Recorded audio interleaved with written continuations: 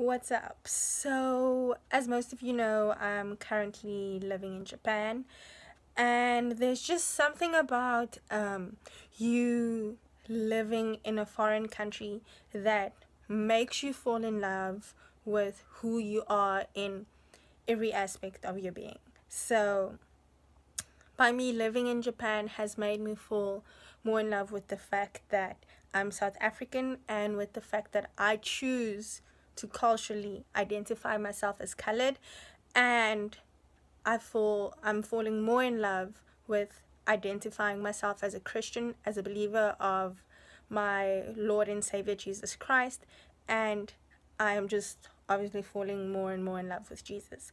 So all of us are obviously aware of Wayde winning us a gold medal for the 400 meters, and there's been a buzz. Well, some good buzzes, some bad buzzes, and this is just my opinion. Like, I really don't care if you agree, if you don't, or if you disagree. This is literally my opinion, and this is how I feel. So, in Japan, I'm obviously constantly around Japanese people, and then I'm constantly around Americans, some people from New Zealand, some people from Australia. And with most of them, I'm literally the first South African that they have met. And amongst the things that most of them say, they always say, oh, you're from South Africa, so I know Nelson Mandela, or they mention apartheid. And as soon as I say that I'm from Pretoria, all of them say, oh yeah, that's where that athlete who shot his girlfriend lives. Do you live close to him? That's literally what they ask me.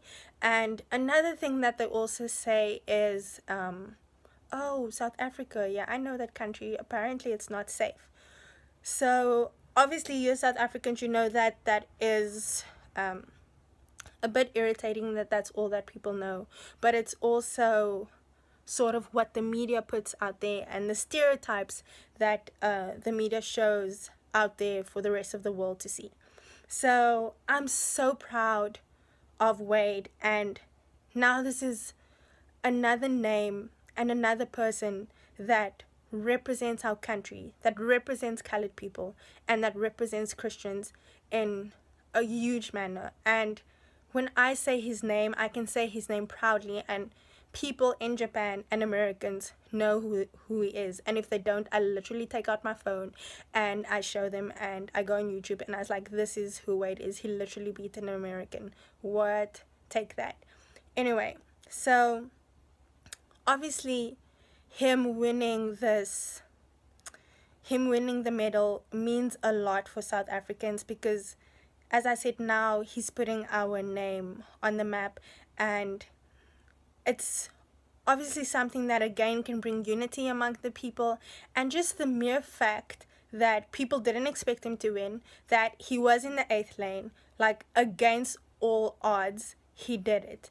And nothing can take it away from him for the fact that he's South African. So I'm proud, 110% proud of that. But to me personally, I'm even more proud of the fact that he is a colored person. And it's just about what it represents to me and colored people.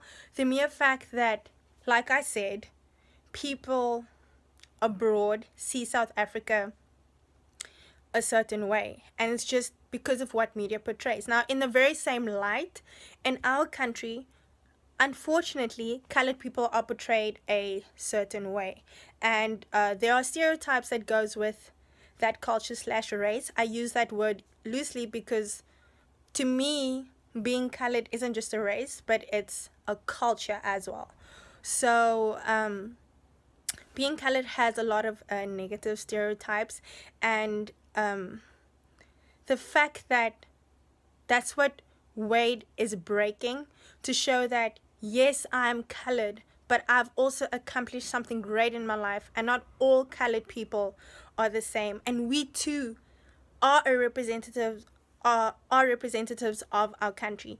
And I've done community work, obviously, in colored communities, and many times, both girls and boys, when I do any form of motivational speaking, most of them don't understand or even think it is nearly possible for them to achieve what they want to achieve because they are colored and because they are brought up in a society where being colored is negative.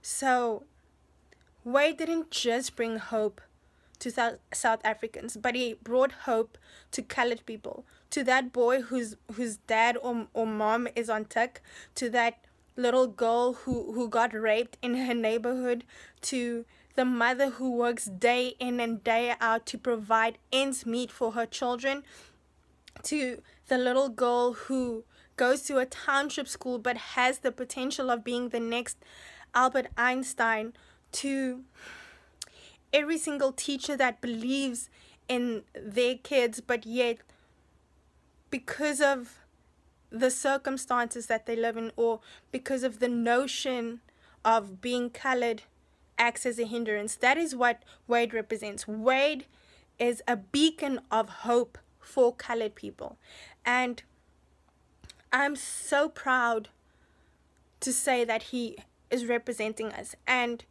if people get angry because of the hashtag colored excellence or proudly colored, I don't understand why us celebrating one of our own. He is yours and he's ours as well. Just like, for example, if I have to achieve something, my extended family will be happy, but my immediate family will be even more proud because it's closer, it's more immediate, and it's more connected. So just see it that way. Like, don't get offended for nothing. It's really stupid that you're getting offended for people saying hashtag colored excellence.